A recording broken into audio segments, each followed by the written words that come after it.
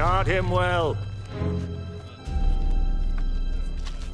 The soldiers took him into the courtyard and mocked him as king of the Jews. He's a cloak worn by a king! Tell us what's gonna happen. Are you going to save us, Your Majesty? Are you going to save us? This man too was with Jesus. Woman, I don't even know him. I saw them together.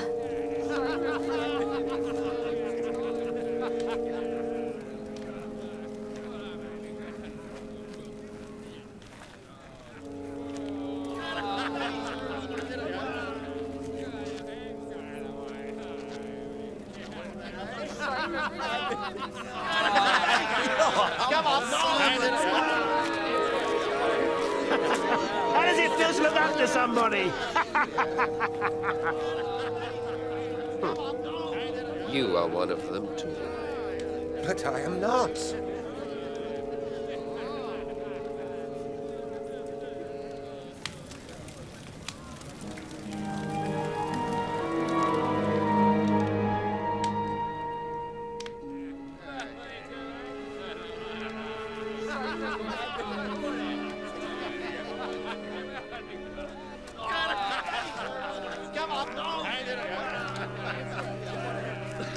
There is no doubt that this man was with Jesus, because he is also a Galilean. Go away. I don't know what you're talking about.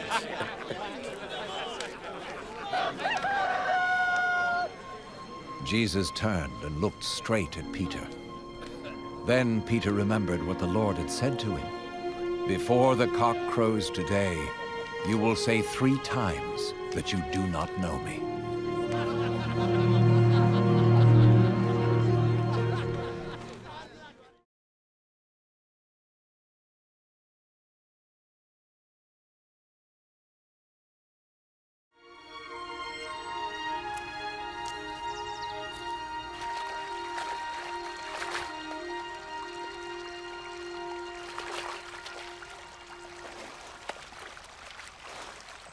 Teach us to pray, just as John taught his disciples.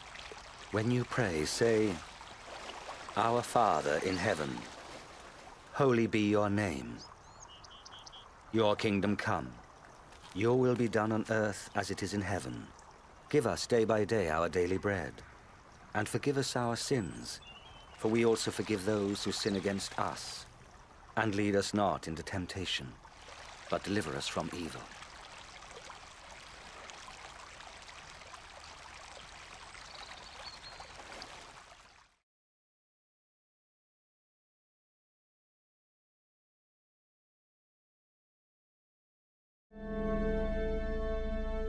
Then something amazing happened to 2 of the disciples. They excitedly came back to the others. The Lord is risen indeed.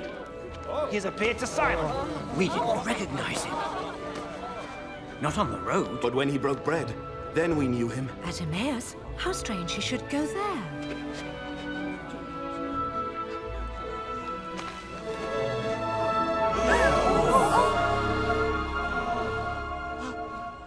Peace be with you.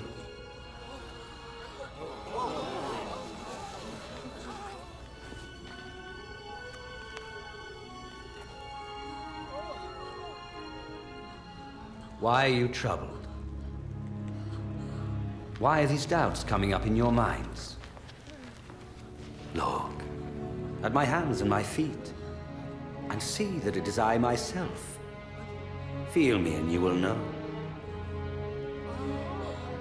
For a spirit has not flesh and bones, as you see I have. These are the very things I spoke to you about while I was still with you. That everything written about me in the law of Moses and the writings of the prophets and the Psalms had to come true. This is what is written.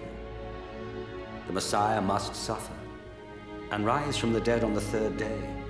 And in his name, the message of repentance and the forgiveness of sins must be preached to all nations, beginning in Jerusalem. You are witnesses of these things. I myself will send you the one my Father has promised.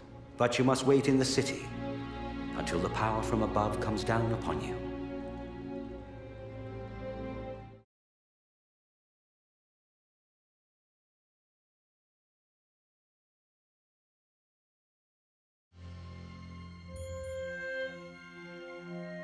In the Holy Scriptures, God declared the Messiah would come to be the Savior of the world.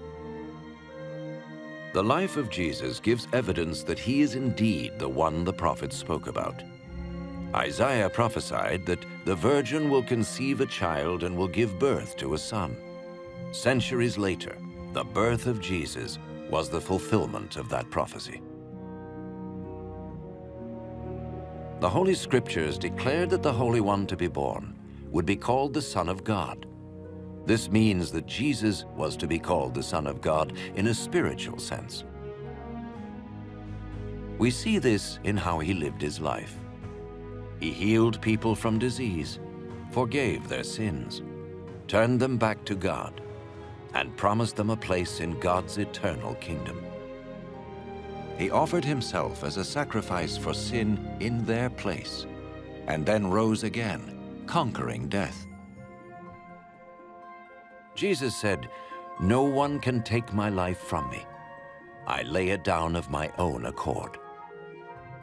The life of Jesus not only fulfilled the writings of the prophets, but also confirmed the truth of God's holy word. The prophets declared, "The word of the Lord is flawless. Your word, O Lord, is eternal." Jesus himself said, "Heaven and earth will pass away, but my words will never pass away." Jesus came to give us life in all its fullness.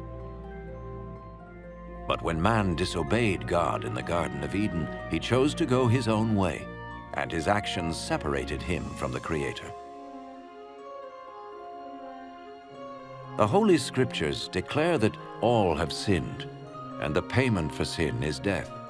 This means a spiritual death, eternal separation from God. But just as God provided a ram to die in place of Abraham's son, so he sent Jesus the Messiah to die in our place. His life, death, and resurrection restored the relationship between God and all those who put their trust in him. Now, those who follow Jesus not only have their sins forgiven, but are saved from God's eternal judgment. They are assured of paradise and will live with him forever. It is this life and freedom from the guilt and power of sin that Jesus offers each person today. This does not mean following a religion, but choosing to have faith in Jesus, who says, "I stand at the door and knock. If anyone hears my voice and opens the door, I will come into him." This means turning to God and trusting Jesus to come into our lives, to forgive our sins, and to make us what he wants us to be. It is not enough to intellectually agree with his claims, nor to have an emotional experience. We receive him by grace through faith, as an act of the will. When people are ready to become followers of Jesus the Messiah, they may speak to him in a simple prayer. Perhaps you are ready now to open your life to God. If so, you may join in the following prayer to him, silently, in your heart. Lord Jesus, I need you. Thank you for dying on the cross for my sins.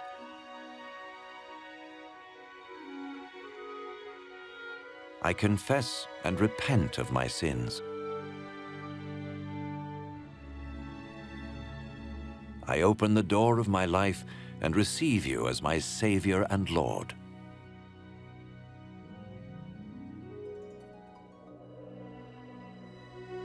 Thank you for forgiving my sins and giving me eternal life.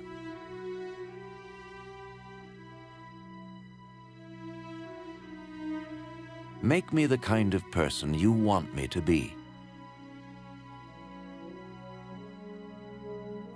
As I become one of your followers. Amen.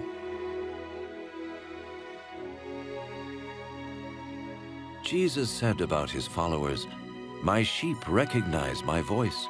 I know them, and they follow me." In order to experience the abundant life which Jesus promised, his followers talk to God each day in prayer and read or listen to his word.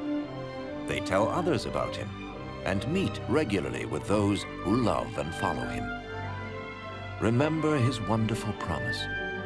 All power is given to me in heaven and in earth. Lo, I am with you always, even to the end of the world.